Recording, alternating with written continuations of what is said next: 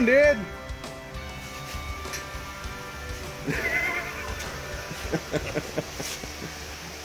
Dad? No. Hey, Michael. Hi. Today, unlike yesterday, will be full of success, victory, and no fuck-ups. Right, Dad? I reckon. I hope so. That is the goal for today. That is the goal. You already put that other radiator on, Michael? Yeah. So now we got a radiator that hopefully won't spew and explode and give us a nice piping hot bath of antifreeze and death. And I done got, where'd you put them door panels? There they are. These were the door panels in Jezebel, which were 68 Charger door panels. We're going to fix them for Dad's car. And last night I came out here when it was cool. Took them out of Jezebel. Then I got some really funky, cool door panels to go back into her. But I also did a little bit of proper work to the car. I painted the upper door pad and lower pad B5 blue, which is how they're supposed to be in this car, as you can see with the original door. I'm going to do a little bit of sanding on this to make it look a little less nice. But I got to remove the rear door panels. The back piece there, we're going to put package tray in, which I made yesterday, and possibly my back seat.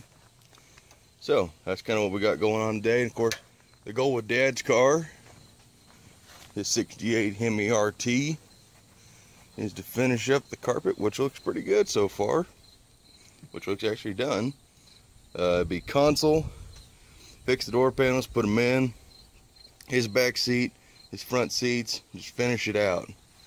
So hopefully by the end of the day, we'll have 2 complete Chargers ready for the show. Hope you guys enjoy. I'll see you in the next part. There it goes. That thing was a pain in the butt. There we go. Speakers from our track wire, which we set in there with all the extra speaker wire all them years ago when we finished the car. Oh, so I guess now we gotta clean up the back. Alright, well, we got good news. It got sunny all of a sudden, really sunny. They're in diamond pattern, which thanks to the sun, really hard to see. You got the blue there. A little bit of touching up to do. By touching up, I mean weathering. We got this side all done, and everything stripped out of here. I'm gonna get that panel put in, get the back seat, the door panels, and Jezebel will be pretty much done. We got all the parts for Dad's car. Honestly, I gotta go down to the hardware store and try and find me some more of these lag screws for the armrest. Dad, you haven't made much headway since the last video segment. Well, keep getting interrupted. I didn't do it. Carpet looks nice though. Thank you. Michael's cam is broken in on his engine. He's pulling the mufflers off because we can't hear it over the sound of that freaking exhaust leak. Look at that. He's already got a header muffler off. Want me to fire it up for you, Michael? Not yet. Want me to fire it up? No. Want me to fire it up? No. Want me to fire it up? Dick? Those are my gloves. I know, I don't have any gloves here. Oh, just be a man and grab the hot muffler. Why don't you? Because I'm filming. Excuse. It's a good excuse though, ain't it? Not really. Yeah, you gotta pull it. Alright, well, once Michael gets done. Don't know what vaginas say. Wow. Wow. Dad. I can't help you, I'm filming. Dad, he's being mean. Can you believe this crap? Alright, well, as soon as Michael's done playing with himself, we're going to hear this engine run with open headers, because that's the way it needs to sound. Let's hear it, Michael, with open headers. You got to give a little bit of throttle.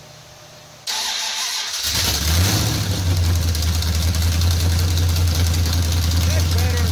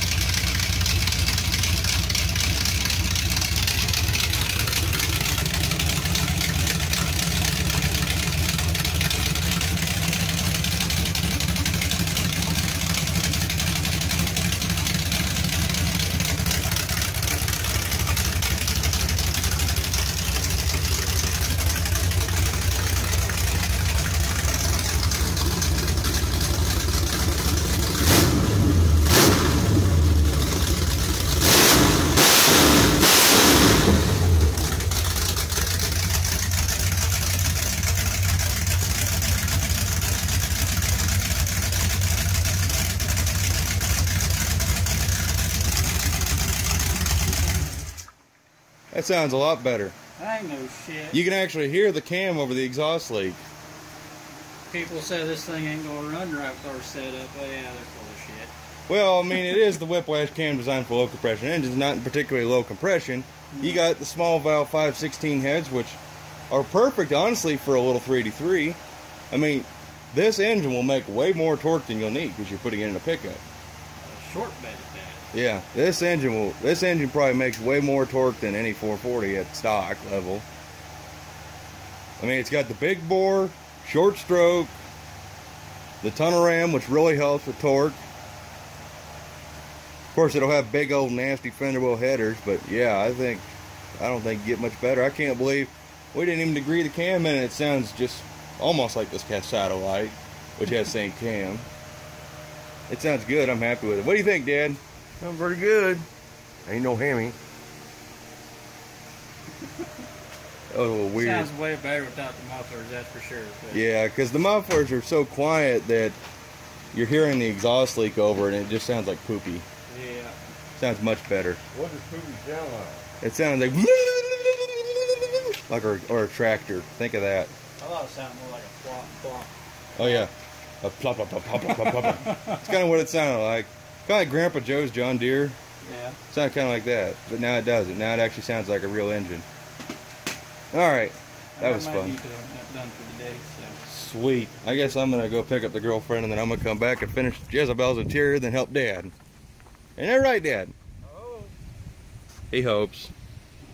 All right, everybody. I just got back. I got Dad's door panel fixing. It's all glued back together, and I got weight on it. And I figure that's the best way to put weight on it. I got Dad's other armrest. Just put some black on it because it was faded really heavily to gray color. And we're gonna get back seat put in.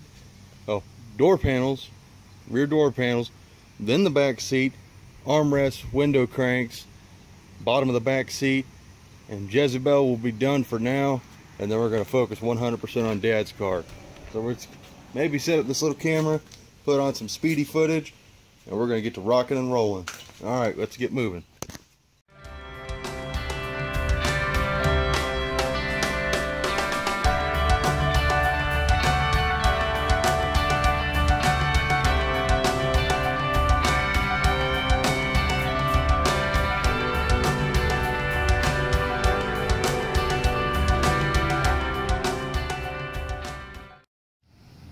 Well, guys, a little bit later in the day, got my girlfriend to work, got back here, my uncle's here, and sat down and visited with the family. Sorry I didn't film much with the little camera, but it was just kind of really boring stuff. So let's show you what we did. We decided to go with the blue armrests, which not a real big fan of at the moment, but it'll make sense once we have the blue carpet. But the biggest change, Jezebel's original blue back seat, and we got the metal pads properly mounted with the diamond tuck, not really diamond tuck, but the diamond pattern stitching. We got the blue armrest in the back, which really works. We screwed down our wooden package tray, put a couple of license plate back there. Haven't fully decided what we're going to do with that package tray, but it's easy to take out and redo. Still got our blue seat belts hanging down that have been in the car since 1970. But yeah, all done. The window cranks are not clocked right. That sucks. I meant to fix that. That kind of bugs me. You have no idea how happy I am to finally have this car looking the way I want it. Of course, we got a blue carpet to put in, and the diamond pattern front bench seat and the 4-speed gonna go there. There's one of the shift knobs I made. Pretty neat. Of course, Jezebel, still Jezebel.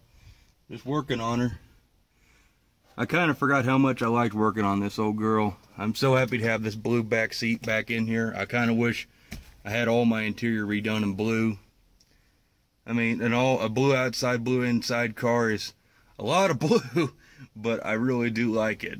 My buddy Jesse's 70 Charger is the same way. It's B5 blue in and out with a white top and a white stripe. It's really pretty. Oh, let's roll this window up all the way. Oh, wrong one. Uh-oh, hang on. Sorry about that. Had to get the window. Yeah, old Jezebel. She's ready to rock and roll for the car show. I'm done wrenching on her. I love how my blue paint's peeling off here. But yeah, I was real happy to get that painted so that way so that looks right from the inside. Got the underneath. Door panel's got a tear in it, but I don't care. It looks vintage. Oh, they are vintage. These door panels are old. Yeah. Just a whole different look for the old girl, that's for sure. Of course, there's plates and everything. And Dad is currently stalled out. He had to go get parts for his interior, but we're hopefully going to get it done before this rain shows up. Yeah, he's got his back door panels in there right now. And I got glue setting up on another one which was peeled up. So yeah, we're going to get to work on Dad's car. And this car will be done today if it don't rain. If it doesn't rain. That's it. So anyways, guys, see you in the next part.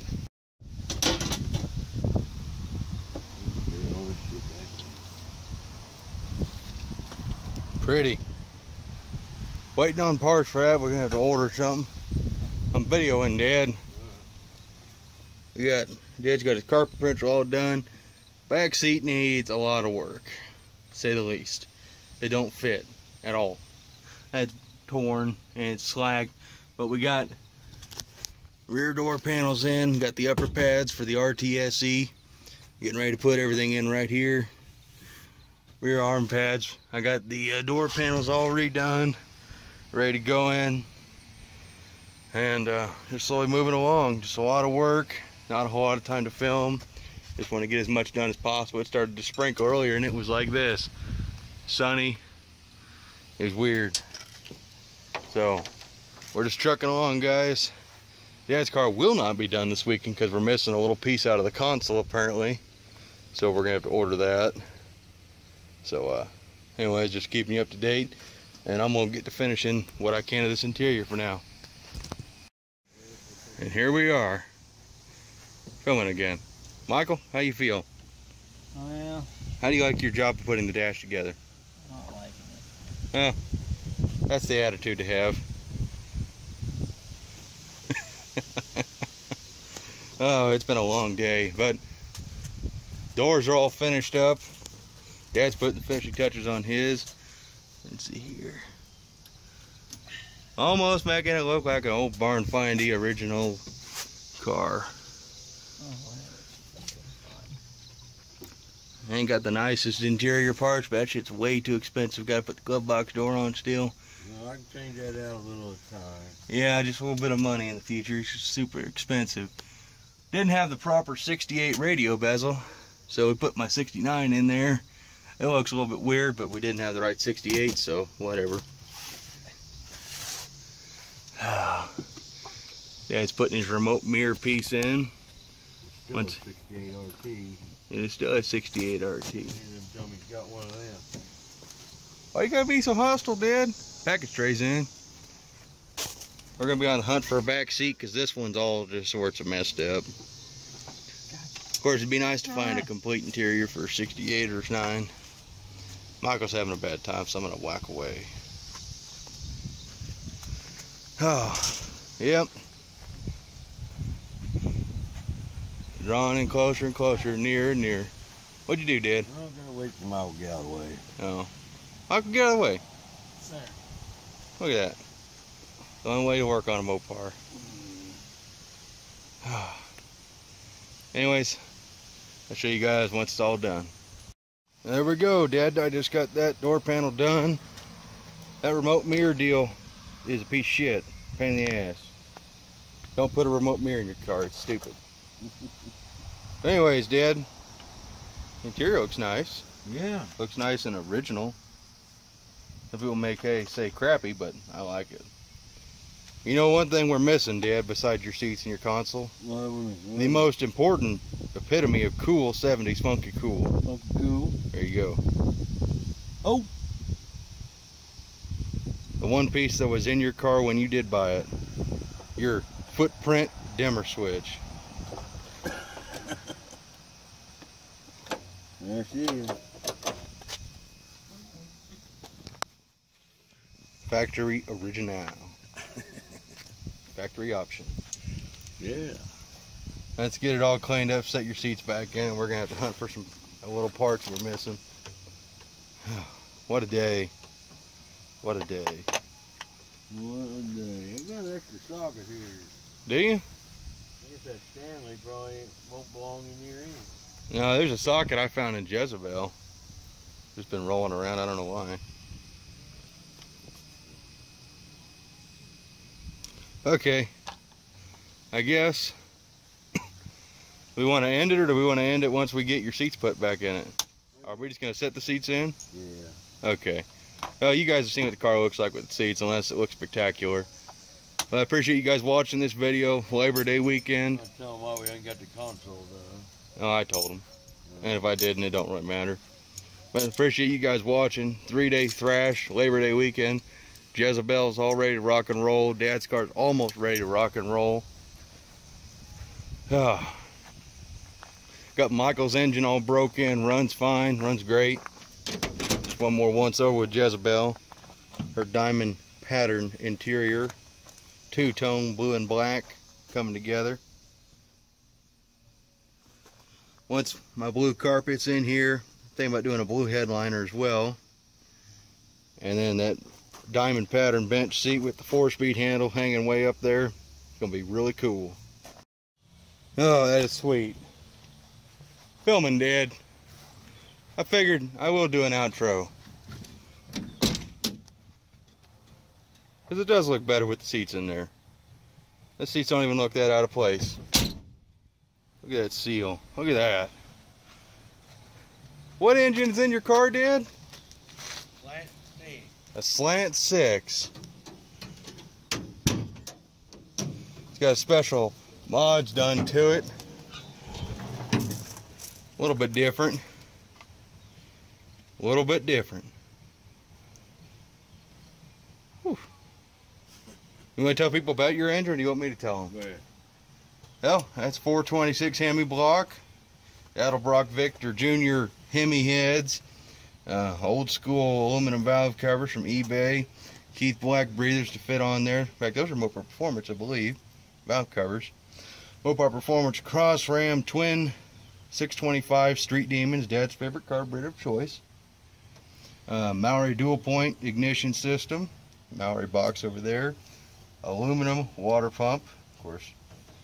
Manual steering, manual brakes.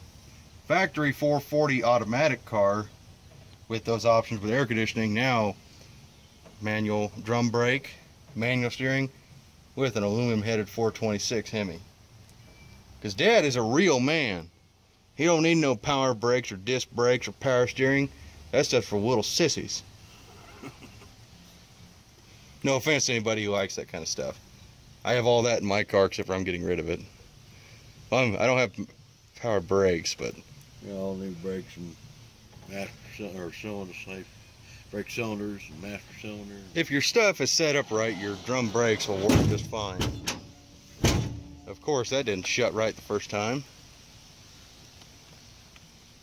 Real RT 68 originally was F8 dark green with a white top with a white black interior, and now it's basically the same thing but a black interior with R4 red, which is just what Dad's car was in high school. Slotted mags, R4 bright red, white top. Except for Dad's car had a flat red hood, which we have. Sweet. And then my 70, which is pretty well known.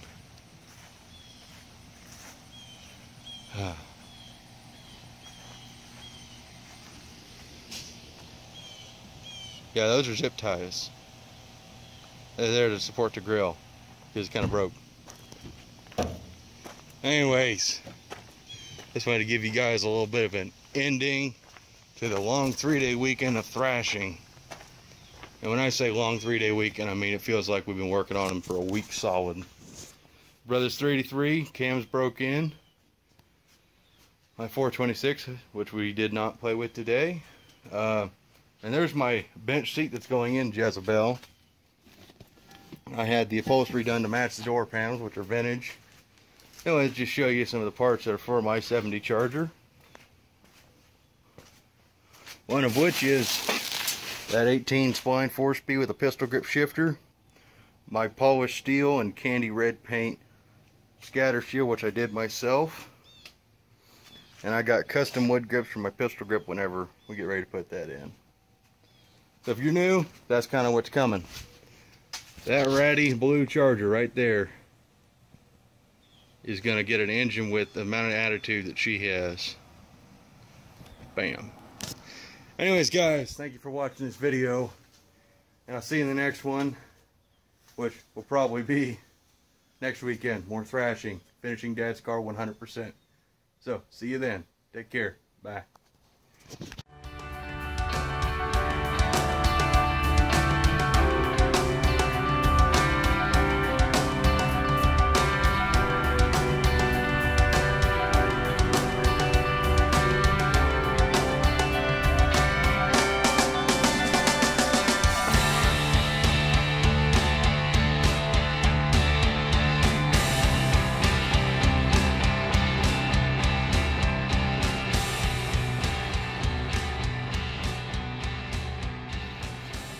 Bye-bye.